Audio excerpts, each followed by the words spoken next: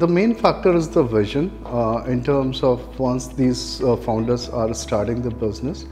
Upfront, these guys have got a vision of growing internationally, and hence the products are developed keeping in mind the need of international consumers versus just making it an India-centric product. Government support has been very strong last 4-5 years, and what has also aided is what has happened in the overall ecosystem of telecom and internet space.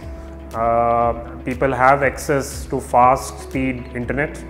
Also, lack of jobs has also triggered a space where people are looking startup as an option.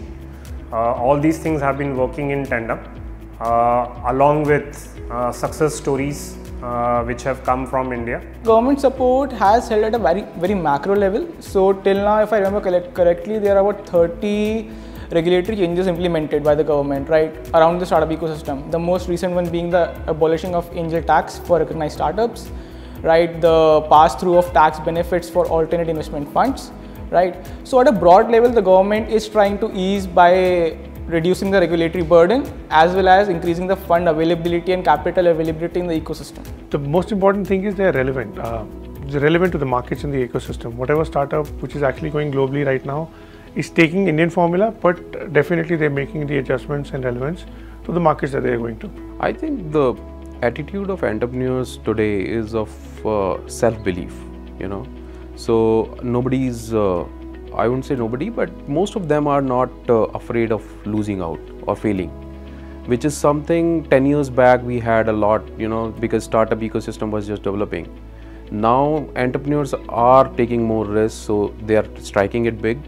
So sometimes they're losing out, but most of the time I think Indian startups have now started to, you know, make the mark. Looking at the global market from day one, where they're trying to possibly build a solution which over time will grow in the Indian market, but also will cater to the global market, which is very important mindset because it's very tough to go back to the drawing boards later. You know, we do have a cost advantage, you know, which played out really well in the service industry many years back, and now I think it can play out really well in the product industry also. And as we build the ecosystem, we will have a strong network of, you know, mentors and people who've done it once. So that should fuel a new set of innovation. So I think this will really help India, you know, Indian companies do well globally. I think the government also is aiding in multiple ways.